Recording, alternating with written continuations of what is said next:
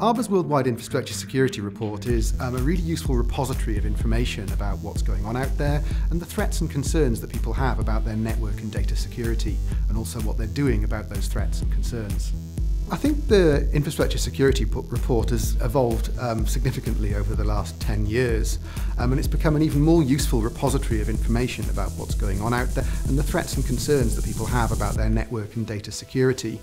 On the one hand, we're asking a much broader set of questions about what's going on out there, and there's far more information within the report itself. And on the other hand, we're getting responses from a broader range of organisations out there, which again gives us better visibility into what's actually happening. We now ask questions, for example, on specific areas of people's networks, their data centres, their mobile packet cores. And we also ask questions about specific technologies, such as IPv6. In terms of the number of respondents that we get, that's grown from 36 10 years ago to 220 for last year's report, the 9th iteration of the Infrastructure Security Report. One thing that stayed the same, though, is that the majority of those respondents are service providers, although we are now seeing strong growth in the proportion of enterprises who are looking to participate.